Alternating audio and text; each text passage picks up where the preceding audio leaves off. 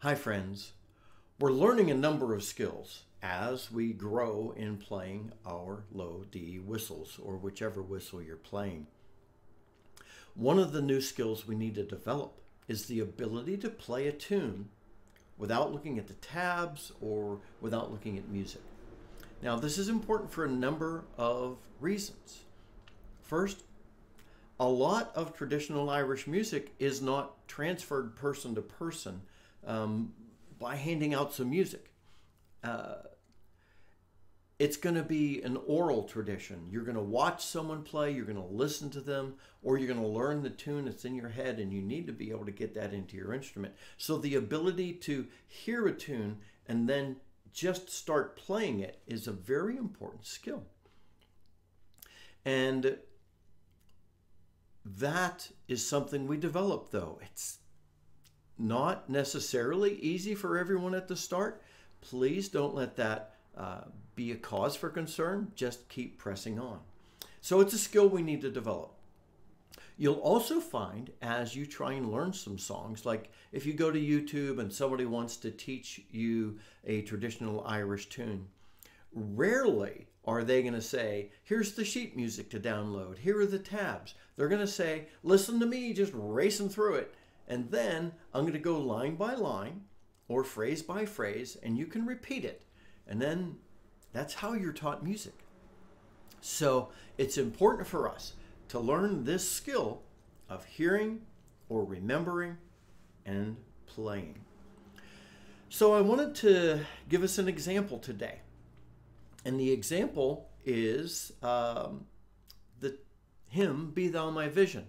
You see, I'd played through my stack of tunes that we shared. I did some scales, I did some other exercises, and then I thought, I wonder what hymns have Irish roots.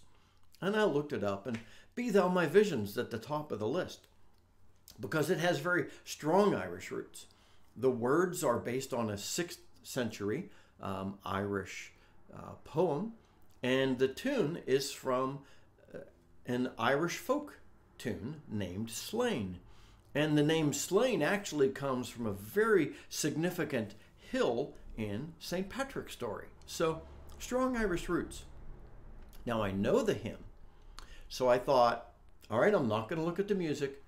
What note would I start on that would enable me to go all the way down and all the way up and be in a key that I can play?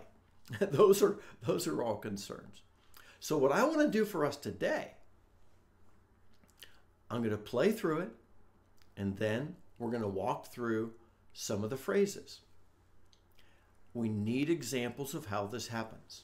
What I want you to do is, if you know the hymn, I would like you to just try and play it. I found that if I start with the G, that's on my low D whistle, the G is the top 3 holes covered. If I start there, I can play the tune without running out of notes top or bottom. If you know the hymn well, pause the video, go and see if you can play it, and then come back and pick up here. So we'll run through it once, and then I'll take you through the phrases. So I'm going to play through it, and I'll stand so that you can see my hands better.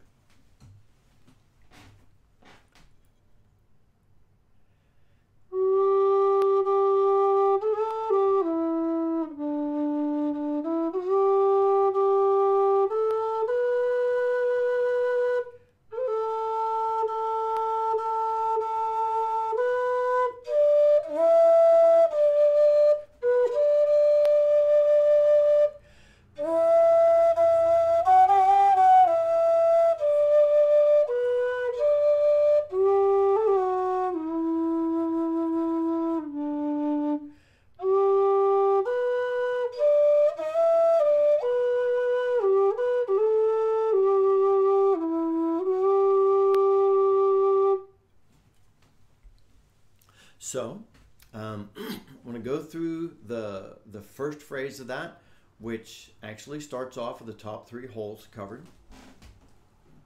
And I'll try and accentuate my fingering.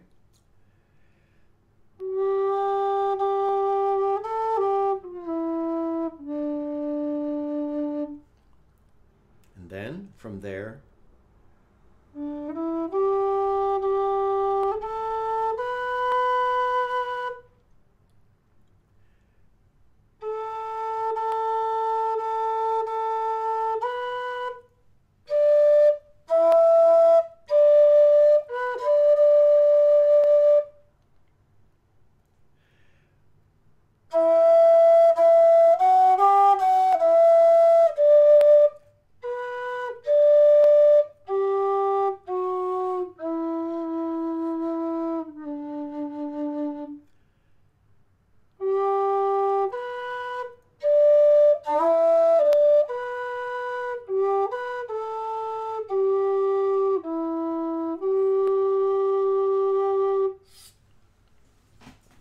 so what you'll do, if that second section helped you out, then watch one of the phrases, pause the video, try the phrase a couple of times. Restart the video, pause at the end of the phrase, try that phrase a couple of times. And then, after you've gone all the way through the song, see if you can go beginning to the end of Be Thou My Vision. This is how we're going to learn some of the tunes. It's a new skill in some ways for me. I did start learning to do this many years ago, but I did not start learning to do this until I had been playing a woodwind instrument for,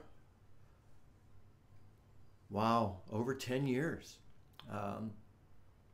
I found it important and valuable, and I would like you to try it as well. Let me know how that's going for you, and don't get exasperated. Try it out. We'll keep trying this with some other tunes. It's a good skill. If you do read music, grab the music if you can find it, because I guarantee you can't always find it. Until next time, this is Scott Shade. Happy low D whistling.